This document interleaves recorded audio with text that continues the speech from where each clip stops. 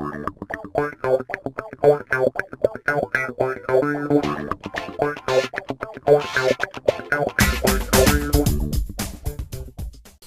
guys, got a quick video here for you.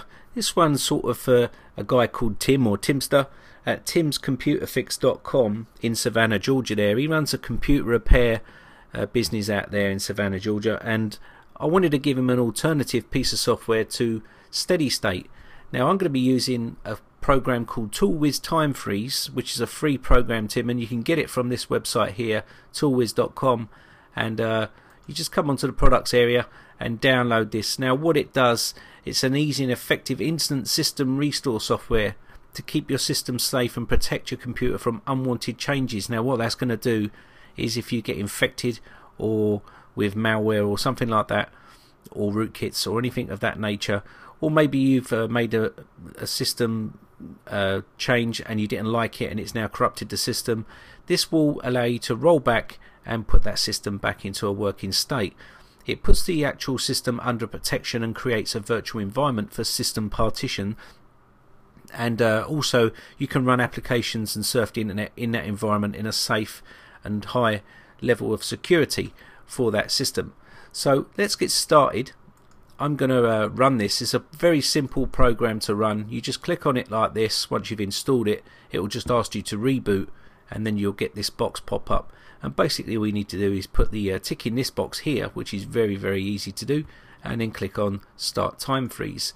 Now what this is going to do is put it into a sort of virtual environment. So we're going to start this up now, and as you can see, it's now started. You can see up the top it says frozen mode, so we can still surf the internet and do all this sort of good stuff.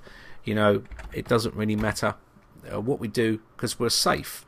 So if I did have a problem at this stage, I could roll back and basically put the system back into a good working state. As you can see here, you'll see this little time freeze protection is started, and you'll get 5 megabytes of cache has been taken. Total cache size is this size.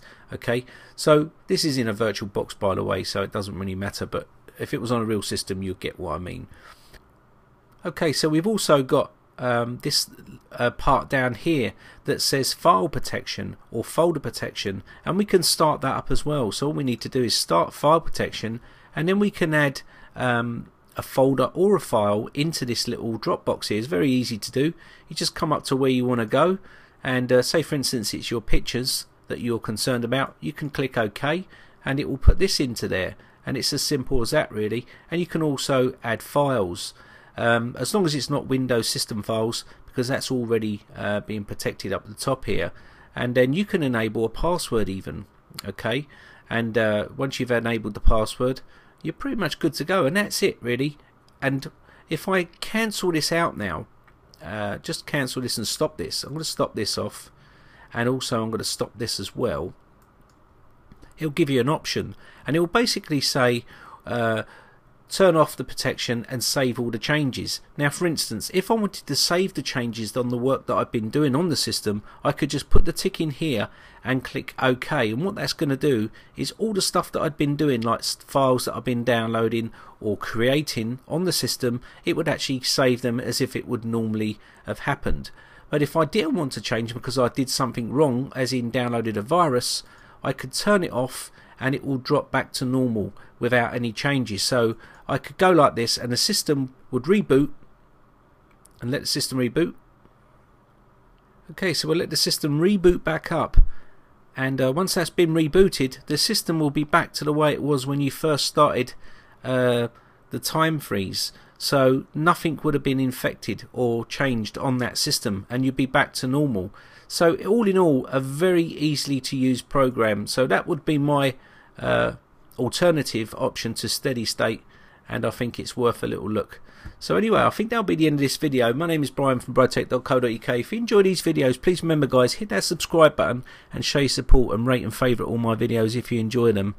And I'll be making more videos again in the future, so I shall see you then. But if you've got any problems and you're in the Savannah, Georgia area and you've got any computer related issues, then don't forget, get over to timscomputerfix.com and check him out. He's a pretty decent guy over there. Okay, thanks a lot. Bye for now.